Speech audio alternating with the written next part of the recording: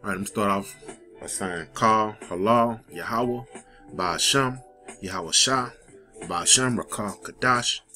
Double honors to the apostles and the elders of Great Millstone. Peace, blessing, and salutations to all the Akim on the four corners, putting in this work in faith and truth and sincerity. Salutations to all the confusing the faces out there on the four corners. And the Thani, Aqua, trying to receive the word of Yahweh Shem Yahweh Shah, and ominous meekness and in silence. May the Most High shine this light upon you. Just have a few scriptures I'm going to go through real quick. This is the 2 Peter's, the 3rd chapter. 2 Peter's the 3rd chapter.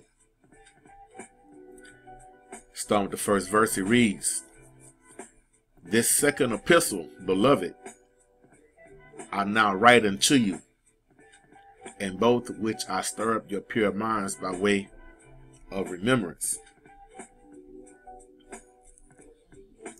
that ye," verse 2, "that ye may be mindful of the words which were spoken before by the holy prophets, and of the commandment of us the apostles of the Lord and Savior, Yahweh Shah Mashiach." Okay, it says, be mindful of the words which were spoken before by the holy prophets, man. So we must be,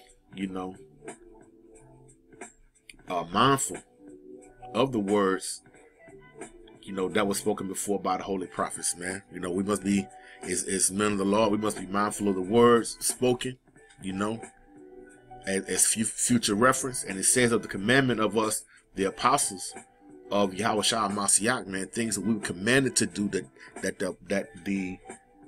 the prophets were commanded to do, and they acted them out.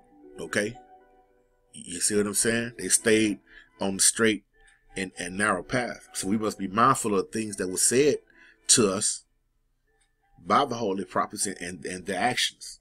Okay, and use that as an example, as is how we should move. Okay, because it started off in chapter 3, verse 1. It says, "Beloved," man. Okay, that's the elect, man. Okay, that's the house of David. 2 Peter's verse 3, chapter 3, verse 3. "Knowing this first, that there shall come in the last days scoffers, walking after their own lusts." Okay, we see that all the time, man. Okay, in and outside of Israel, man. Okay, niggas coming on the comment board, leaving all kind of comments, scoffing, kicking against the truth. You know what I'm saying? Niggas coming out on the block, their mouth turn up, hollering about taking away our happiness, shit like that. And it says walking after their own lust, man, after their own desires, man. Okay, and you see that with our people, the so-called Negro, Latino, and Native Americans. Shit, all you gotta do is just stick your head out the door, man. Stick your head out the window, man. You see the so-called biblical Israelites, you so-called Negroes, Latinos, Native Americans, walking after your own lust, man. Okay, following after your own heart, man. And I know it seems right unto you, but it's really the way of death.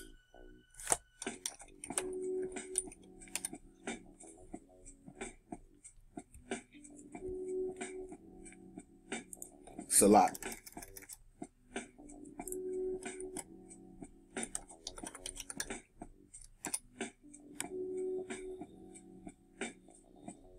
Yeah, Proverbs 16:25. It reads, "There is a way that seemeth right unto a man, but the end thereof are the ways of death," man. Okay, so how you Negroes, Latinos, and Native Americans, how y'all living, man? It seem right because you look around and you see everybody else doing what you're doing.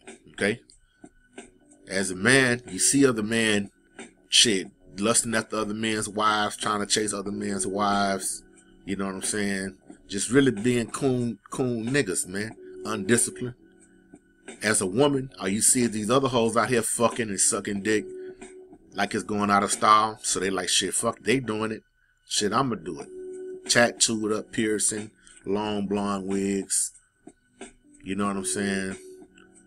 When dressing inappropriately, falling after your own lust, man. Okay, basically being niggas, man. Okay, 2 Peter 3 and 4, and saying, where's the promise of his coming? For since the fathers fell asleep, all things continue as they were from the beginning of creation, man. Okay, and that's what you scoffers and scorners are basically saying, man. Where's the promise of his coming, man? Where's this Yahweh Shah Mashiach that y'all proclaiming and screaming out here, you know, hollering and screaming and raising up your voice like a trumpet? Shit, I don't see no Yahweh Shah. All I see is this white man, okay, ruling, and I'm gonna follow him. I'm gonna follow my master, the so-called white man. 2 Peter 3 and 5. For this they willingly are ignorant, that by the word of the power of the heavens were of old, and the earth standing out of the water and in the water, whereby this world that was then was being overflowed with water perished, man. Okay? So the Most High, the earth standing out of the water and in the water, was overflowed with water, man. Okay? Was destroyed by the Most High power, man. You gotta understand the power that we're dealing with, man. Okay? Not this fluffy, you know, stretchy, feel good, God loves everybody, sweet Jesus that they teach you in this Christian church, man. Okay? All right? First, we make it clear that the Most High Yahweh is a different entity than his son, Yahweh Shah, our Savior, Yahweh Mashiach, man. Okay? So you have to understand what kind of power we're dealing with, man. Okay? He flooded the earth, man. Okay? Because of wickedness, man. Because of the wickedness of men. Because of the pride of men. Okay? That's the perfection of the Most High, man. Okay? 2 Peter 3 and 7. And the heavens and the earth, which are now by the same word are kept in store, reserved unto fire against the day of judgment and perdition of ungodly men, man. Okay? So because of ungodly men, starting with the so-called white man, this place is reserved into fire in the day of judgment, man. Okay? Fire, not a campfire, not a match. Okay? Thermonuclear fire. Destruction. Okay? It's reserved, man. Okay? When you have a reservation for something, that means, you know, it's deemed as yours. Okay? Some may come before you, some may come after you, but this is yours. This is deemed as yours. Okay? Alright? 2 Peter 3 and 8. But beloved, be not ignorant of this one thing. Okay? Beloved, man. That's the house of David, man. That's the elect. Alright? Be not ignorant of this one thing. That's what David actually means, beloved. That's what David means. But beloved, be not ignorant of this one thing, that one day is with the Lord as 1,000 years, and 1,000 years as one day. Okay? So the Lord is not on our time frame. Okay? We're subject to the seconds, minutes, and hours and days here on this earth. But according to 2 Peter 3 and 8, one day is with the Lord is just 1,000 years, and 1,000 years as one day. Okay? 2 Peter 3 and 9, the Lord is not slack concerning his promise, as some men count slackness, but is long suffering to us ward, not willing that any should perish, but that all should come to repentance. Okay? Only the elect is gonna repent. And the Lord is not slack concerning his promise. When is the Lord not has made a promise that he's broken, man? Okay, not once, man. So the men that's counting slackness, man, shit, you're not men of the Lord, man. Okay. 2 Peter 3:10. But the day of the Lord will come as a thief in the night, in which the heavens shall pass away with a great noise, and the elements shall melt with fervent heat. The earth also, the works that are therein, shall be burned up, man. Okay, so what's the day of the Lord? The day of the Lord is going to come as a thief in the night, man. It's going to come all of a sudden with the swiftness, man. Okay, and which the heavens shall pass away with a great noise, thermonuclear destruction noise, and the elements shall melt with fervent heat. Okay, what's going to make the elements melt with fervent heat? Nuclear missiles, man. Okay. The earth also and the works that are therein should be burned up, man. Okay. 2 Peter 3:11. Seeing then that all these things shall be dissolved, what manner of persons ought ye to be in all holy conversation and godliness? What kind of person should you be?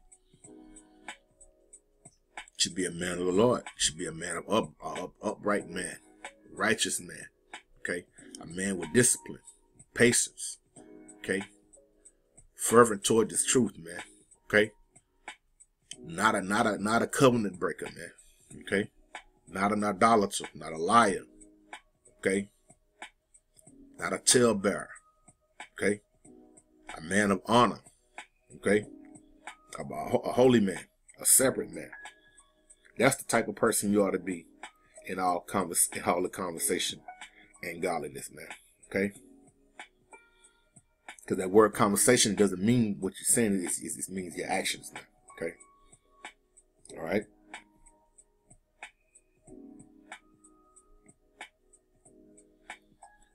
Second Peter 3:12.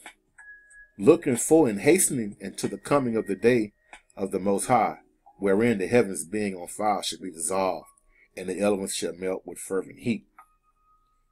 Verse 13. Nevertheless, we, according to his promise, the elect, okay, look for a new heaven and a new earth, wherein dwelleth righteousness, man. Okay. So that's what we're looking forward to, man. Okay. A new heavens and a new earth, man. Okay. Because this is all played out. This is all bullshit, man. Okay. Here in America, just read everything, man. Everything on this earth is defiled, man. Okay. Everything is defiled, man. Okay. We sick of this place, man. Okay. So we look forward to a new heavens and a new earth, wherein dwelleth righteousness, man. Okay. No more wickedness, man. Okay. No more black culture, man. Okay. No more Black Panther, man. All right. No more fucking niggas, man, with their pants hanging off their ass, man. Okay. No more weed blonde weed wearing menstruous dogs parading, calling themselves women, man. No more the little kids out of order, man. The young faggot kids, man. Young lesbian girls, young lesbians, 10, 11 years old, talking about they're fucking lesbian. Okay? No more seeing these crackers walking around here not in chains, man. Okay? Time the white man be able to look me in my eye, man. And the heathens too, man. Okay? Every time you go in the fucking store, my brother, nah, man, fuck you, Ishmael. Okay? Looking for righteousness, man. A new heaven and a new earth, man. No GMOs, no gene splicing, no barium in the air. Man.